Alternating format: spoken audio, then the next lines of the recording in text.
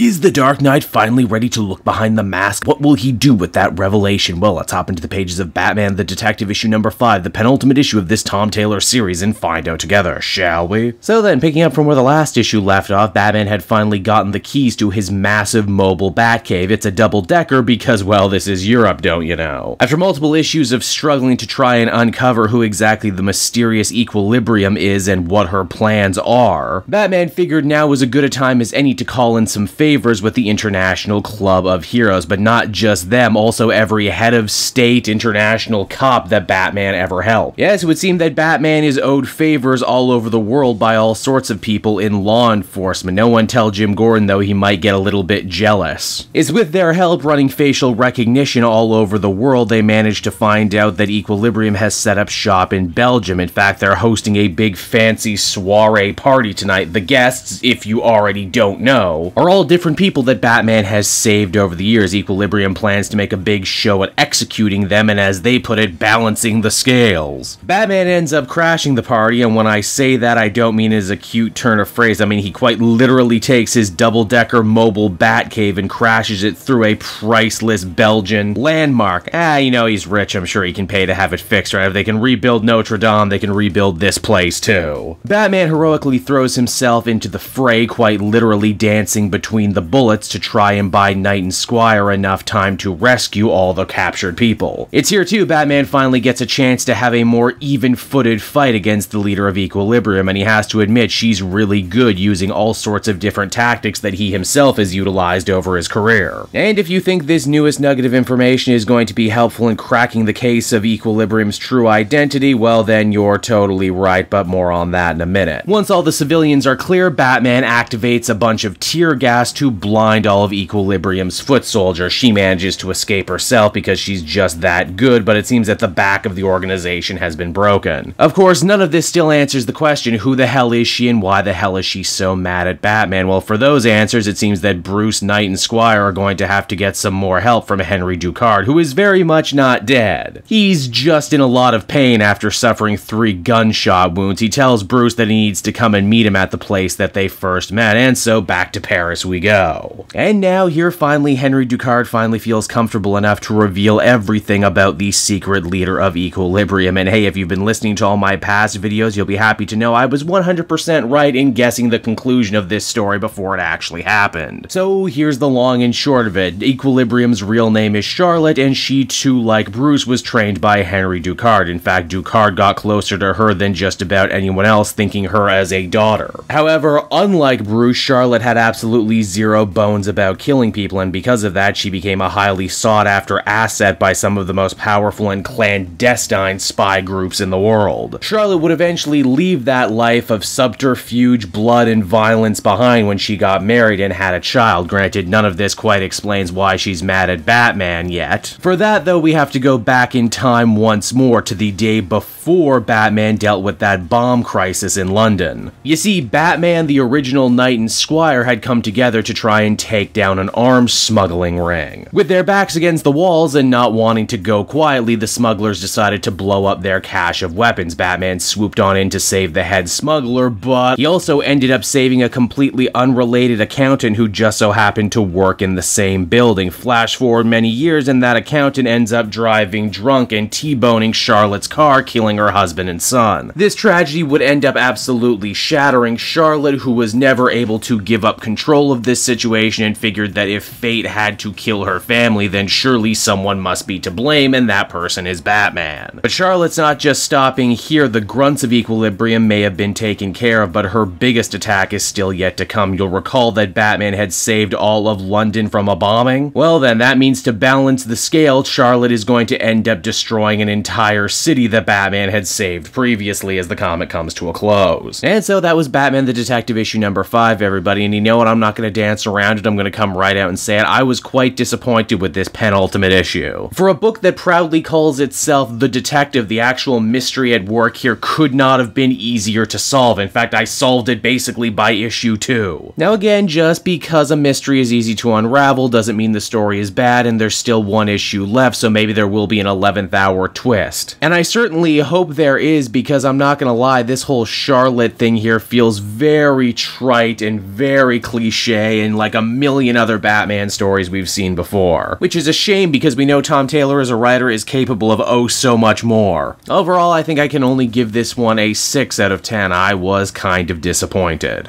Hey there everyone, Cape Joel again, and I want to thank you so much for watching to the end of the video. As always, if you liked what you see, be sure to like, subscribe, comment. It really helps drive engagement and helps me out too. Also, if you are a patron, which you can become for as little as $1 a month, you will get exclusive content that no one else can ever see, and you'll get to see the Comic Multiverse podcast before anyone else too. You can check out all this and more down in the description. And until next time everyone, this has been Cape Joel, and I'll see you all next time. Cheers.